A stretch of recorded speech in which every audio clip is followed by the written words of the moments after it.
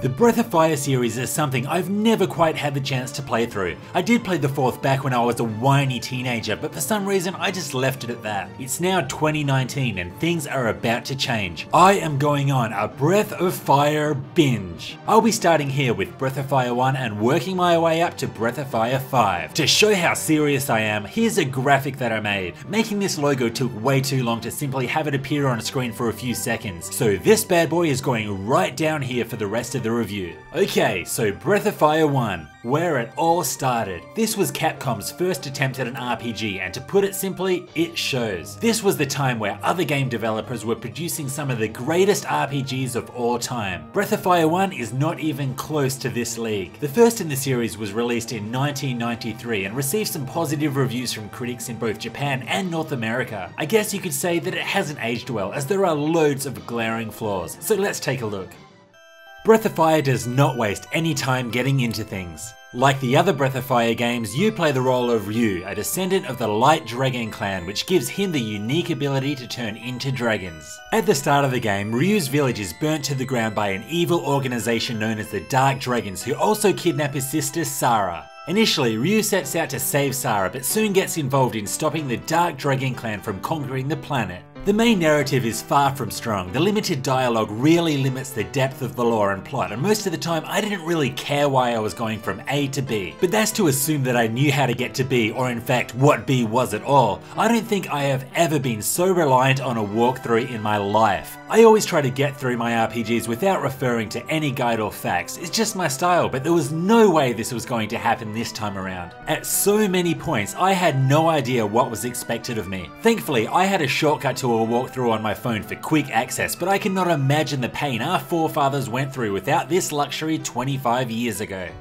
Breath of Fire 1 establishes quite a few series conventions, with Ryu and Nina as the lead party members an example of this. The two will eventually team up with 6 other companions who tag along for their own reasons, many of which are pretty unconvincing. What each character will bring to the party is a unique field skill that will allow the party to progress through points that they previously couldn't. Karin, for instance, can open locked doors, while Ox can use his strength to smash through walls. This mechanic requires your party to revisit previously explored areas. This works well as it gives you a reason to explore the world multiple times and hunt high and low for the many secrets hidden throughout. But this, of course, comes at a cost, and that is the insane encounter rate. Just imagine walking down your local coffee strip only to be attacked by a bunch of jerks every 2 steps. You just wouldn't want to leave the safety of your house, would you? This is exactly how I felt in Breath of Fire. There was a big, wide world to explore, but I wasn't entirely motivated to explore it due to the fear of being jumped by a random monster. Fortunately, at least one of the developers at Capcom had half a brain and a tad of empathy. There is this easily obtainable item that completely stops random encounters for a limited amount of time. Yes, opening multiple menus every 30 seconds to use this item was annoying, but it was the lesser of 2 evils.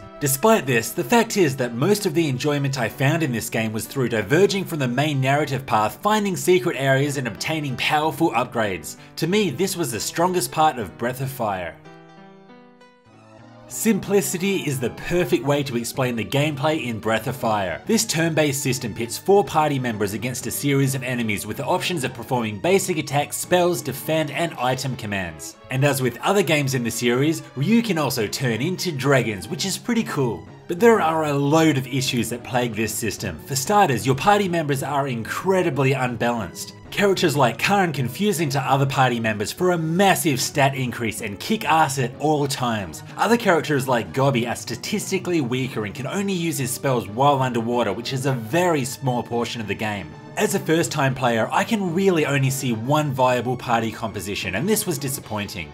The gameplay offers a fair bit of challenge at times, particularly at the start of the game where some of the boss battles will take forever. But the thing is that obtaining Ryu's optional dragon forms and Karin's optional fusions will turn this difficulty upside down, making boss fights a complete pushover. This is particularly highlighted in the final battle. If you've used a walkthrough or somehow pulled a magic bunny out of your ass and found Ryu's final form, you'll beat the final boss with no issue at all. If not, well, I would probably have more chance beating Battletoads. The lack of character balance and complete reliance on Ryu's and Khan's forms holds the gameplay back big time, and it's hard to believe that Capcom thought this was a good idea prior to release. The one interesting feature for me was that once a boss's health bar has been depleted, they don't actually die. Instead, they have a set amount of additional health and slightly change their attack patterns. While this can feel annoying and cheap at times, it does add an extra element of intensity, especially during the tougher battles. Despite all its shortcomings, Breath of Fire at least looks pretty good. While the sprites aren't as detailed as other powerhouse RPGs on the system, I can't fault the way they look. The isometric view in battles, for instance, was a good choice. However, the music that plagued my ears is a completely different story. Now, I've read quite a few reviews for Breath of Fire and some people have been praising the soundtrack. I really want to know what they've been smoking because this couldn't be further from the truth. Never have I heard a soundtrack filled with more repetitive, annoying tunes. I can gauge this by the amount of times my wife came into the room and kindly asked me to shut that goddamn music up, to which I had no problems complying with. You get about 5 minutes of the music in this review. I had about 30 hours of it. It still haunts me. Now, I've been complaining about a few issues up until this point, but I've saved the best to last. The item management. There are so many issues here. For starters, each item name is limited to only having a certain amount of characters. That means that it's very difficult to know what an item does based on its name. What is a W-Ant? William's Antenna? What is a Umbrel 3? Mr. Black 3? What is a Beastin? A Boner Station? But that's not even the worst of it. The game actually forces you to manually arrange your many items. With the amount of items that you'll accumulate, this will take a long time and you have to do it regularly if you like any kind of order. But wait! There's more! Many items allow you to stack them. For instance, if you buy 9 herbs, it will only take 1 item spot. However, if you have 1 slot with 4 herbs and another slot with 4 herbs, there is no way to combine them into a single slot. I feel that if I were a video game teacher, I would make my class play this game as an example of what not to do. Again, I just can't comprehend how anyone thought this would not be an issue.